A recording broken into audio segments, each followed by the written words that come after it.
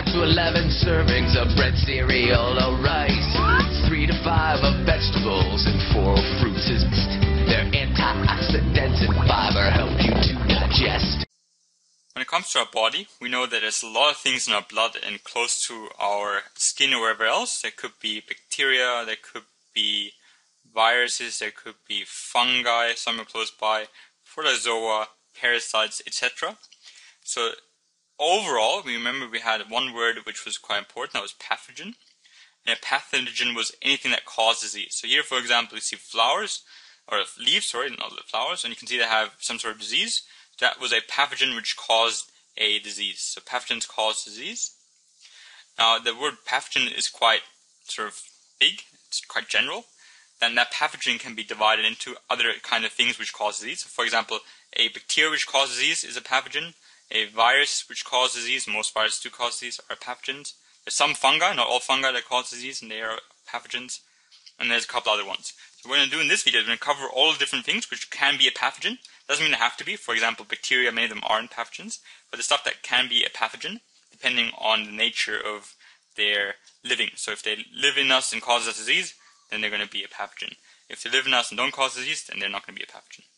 So it says distinguish between prions, viruses, bacteria, protozoans, fungi, macroparasites, and name one disease caused by each type of pathogen.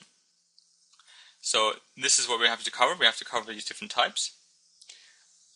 The first one is prions. And the prions is a relatively interesting one. Prion is actually a protein. So prions are proteins. And these proteins are non-living, which means they don't self-replicate. That would be one important part when it comes to being living. They don't feed, they don't consume food. So it's not really a living thing, it's actually non-living, prions. And they're all the smallest of all the pathogens, so they're really tiny, because they're just a protein. So they're really tiny. So it says distinguish between prions, so we need to know the differences.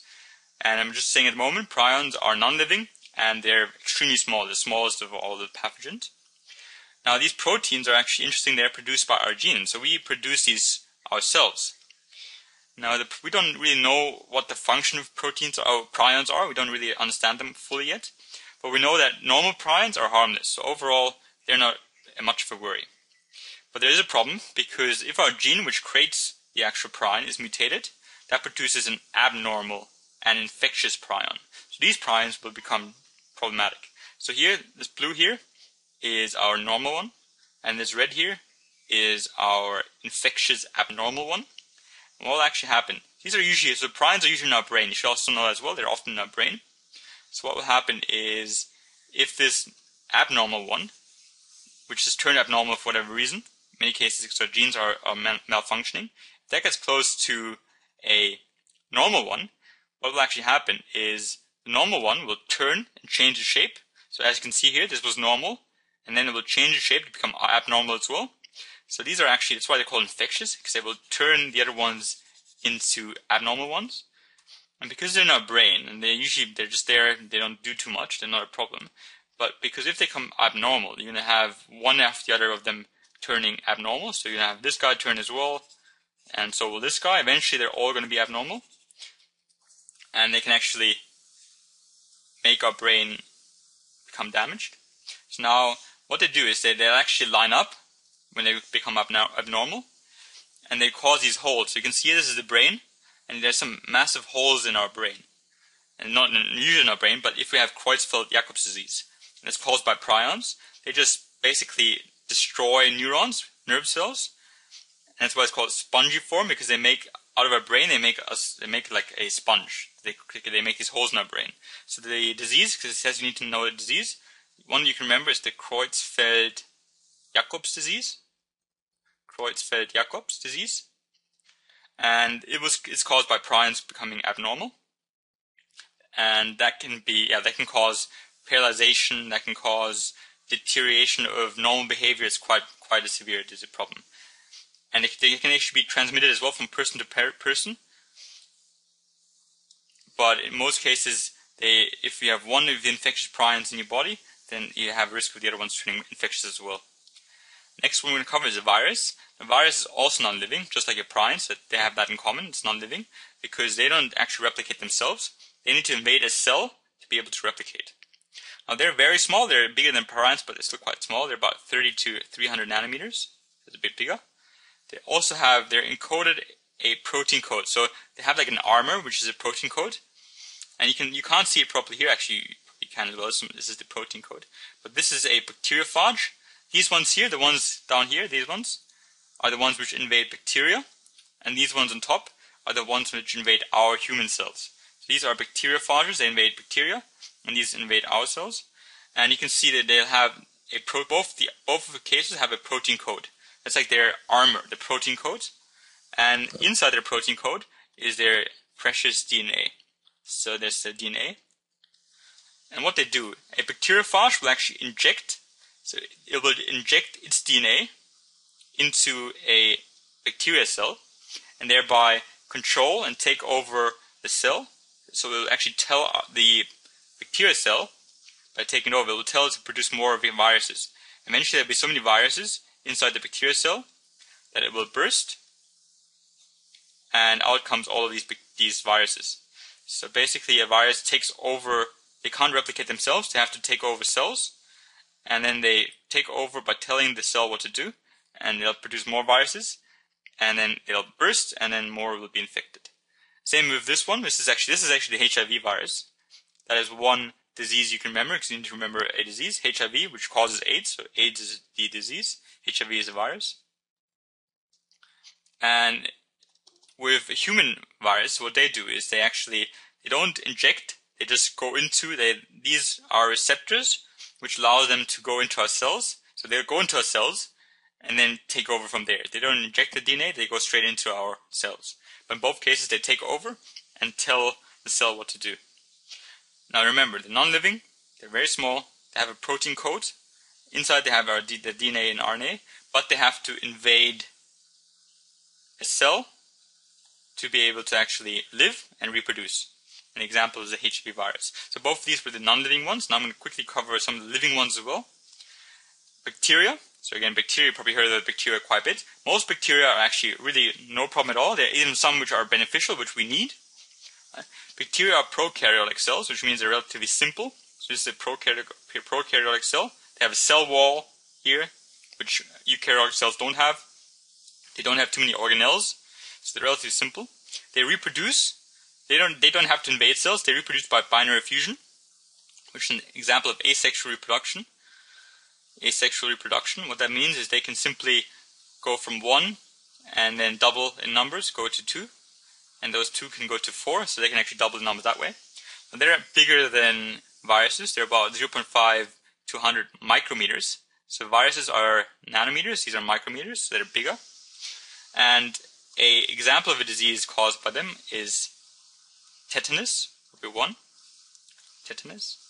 Now, with these, bacteria don't invade, they don't do any, what they produce, they produce chemicals in most cases. They produce some kind of toxins which will damage us, right? So these tetanus, for example, they produce a toxin which damages our nerve cells and makes us spasm. So bacteria, especially harmful bacteria, not all bacteria, but harmful bacteria will produce toxins which can then cause us harm. These protozoan, which are similar to bacteria but different. So bacteria were a prokaryotic cell, whereas the protozoan are a eukaryotic cell. That means they're a bit more complex. You can see they have more organelles, they have more things inside compared to a prokaryotic cell. That was one of the differences. Also, one of the similarities between bacteria and protozoa is they're both unicellular, which means that both of them only have one cell. So their whole being, organism, is made of one cell. We'll go for fungi, which can be multicellular, but these are unicellular. And protozoa also replicate for binary fusion. So they can go from 1 to 2, and that's asexual reproduction. Now they're actually a bit bigger than bacteria, so they're on average between 10 and 500 micrometers, whereas bacteria is only 0.5 to 100 micrometers. And a disease they cause is, for example, malaria. So malaria is caused by a protozoan. Now, I'm going to go quickly cover the fungi as well. Now, the fungi, they can be microscopic. For example, yeast is a microscopic, so it's very small. But they can be macroscopic as well. So for example, a mushroom is a fungi, and a mushroom can be seen with your naked eye, so therefore it's macroscopic. Now, how they reproduce, they don't reproduce through binary fusion. They reproduce through budding or spores. Budding is an example of asexual reproduction, so they can replicate that way. Or for spores, which is an example of sexual reproduction. So they can do both asexual and sexual reproduction. Now they have eukaryotic cells, just like the Protozoa have eukaryotic cells, but with their eukaryotic cells, they can actually be multicellular. So I mentioned earlier, the yeast are very small. They will be single-cellular, unicellular, so only one cell. But as you can see here, we've got 1 cell, 2 cells, 3 cells, 4, 5, 6, 7, 8, 9. So it has more than one cell. It's multicellular. Whereas your protozoa and your bacteria were unicellular. Now, the disease which is caused by them is, for example, athlete's foot. It's one of the diseases caused by fungi. Most of the diseases caused by fungi are to do with your skin, or with your nose, or with your mouth. Anything which is quite superficial. So before they get deep, they don't get too deep in your body. They're usually sort of on the barriers, skin, nose, mouth. And most of them don't cause disease, but some of them do. So athlete's foot will be something that happens on your toes. Not really dangerous, but it's caused by fungi. Parasites is the last one we have to cover. We have to cover endo and ectoparasites, or macroparasites. Macro just means large, so most of the parasites we can see with our naked eye. So macro means large in size. Now what they do, so parasites, they feed off their host. So what that means is they get most of their nutrients from their host. For example, a tick, that ugly tick here, actually sucks the blood. And that's how it gets its food. Now they can cause disease. And for example, tapeworm is one that causes disease. So the tapeworm disease, I think it has a scientific name as well. I forgot the scientific name. But tapeworm can cause disease, so it's a tapeworm disease. But many of them don't cause disease, but they act as a vector. And what a vector does, it means it helps transmit a disease. We're going to cover malaria in a second, how that works with mosquitoes. But they don't cause disease, but they transmit disease. An example with mosquitoes and malaria transmit disease. These are usually also eukaryotic cells. So I'll quickly go over the differences again and how they're unique. The prions, they're protein, which is probably the only one of them which is a pure protein. They can't self-replicate, and they don't consume food. That's why they're non-living. They're the smallest of all the pathogens. They cause, for example, Creutzfeldt-Jakob's disease, which is a disease of the brain, makes holes in our brains. How they work is they are a protein, which when they become abnormal, can convert other proteins, which are prions, which might be in our brain naturally, but they don't have a function. But then they convert them into the abnormal phase, which means they become dangerous. They can cause Creutzfeldt-Jakob's disease. Viruses are non-living as well. They're very small, about 30 to 300 nanometers. They have a protein code. That's what you should remember. They have DNA or RNA inside it. And what they do is they inject either a macrophage, bacteriophage, which invades bacteria cells, or the human viruses, which invades our cells directly. Both of them give the DNA to our cells, and that DNA will then tell it to produce more and more viruses, and then eventually that cell bursts, and we have viruses coming out of all over the place and causing us illness. And the example of a disease, because it says name one disease, is AIDS, which is caused by the HIV virus. So that was our viruses. Our bacteria is a prokaryotic cell. So these are our first living things. The other two were non-living. This was living, prokaryotic cell. So it's a relatively simple cell. It reproduces through binary fusion, which means asexual reproduction. They can just duplicate. Size-wise, 0.5 to 100 micrometers, so it's bigger than viruses. An example of disease is tetanus, which causes muscular spasms and neuron damage. The way they work is they produce these chemicals. And these chemicals damage our body, especially if they're harmful. If they're not harmful, they won't do this. And they're unicellular in nature, which means they make up only one cell as their actual body. Now, protozoa are quite big, so they're bigger than the bacteria, about 10 to 500 micrometers. They also produce through binary fusion, just like the bacteria, but they are a eukaryotic cell, which means they're a bit more complex. The example of disease is the malaria, caused by the Plasmodium protozoa. And they are also unicellular, which means only one cell makes up their body. And also they produce chemicals which generally harm us in some way, like the bacteria. The fungi are either microscopic, like yeast, or macroscopic, like mushrooms. They can be in between those sizes.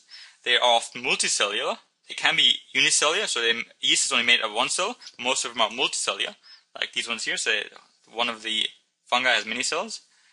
The disease example would be athlete's foot. They usually infect our skin, nose, or mouth, if they do infect us. They can reproduce either asexually through budding, or sexually through spores. And yeah, that's sort of for the fungi. For the parasites, they're big in size. I actually forgot to mention, we have ectoparasites. These are ectoparasites. And ecto just means outside, so that means ecto, the ones that live outside. The tick, for example, lives on our skin, so it lives outside. And this would be an endoparasite. Endo means inside. So obviously a tapeworm lives inside of us, therefore it's an endoparasite. So we've got ecto and endoparasites. They feed off the host, which means they get their food off the host. And they can either cause the disease directly, like the tapeworm does, or they can act as a vector, which means they transmit disease, like the mosquito does, which we'll cover in the next video. Those are sort of, some of the gists, and you need to be able to know if we ask now, what is a bacteria compared to a virus, you need to tell the differences and similarities as well. So I hope that was useful. Thank you for watching.